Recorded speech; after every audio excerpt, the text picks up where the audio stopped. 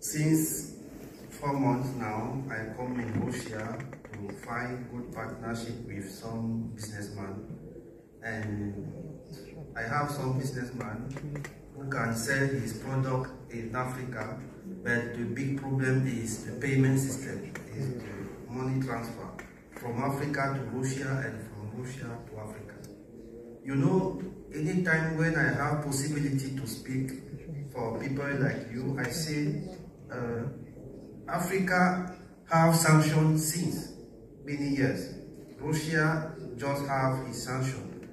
So the solution of that to Russia country and Africa continent is to use cryptocurrency, because cryptocurrency is not have a limit.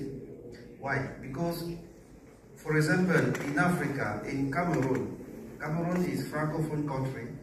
If you want to make transfer payment from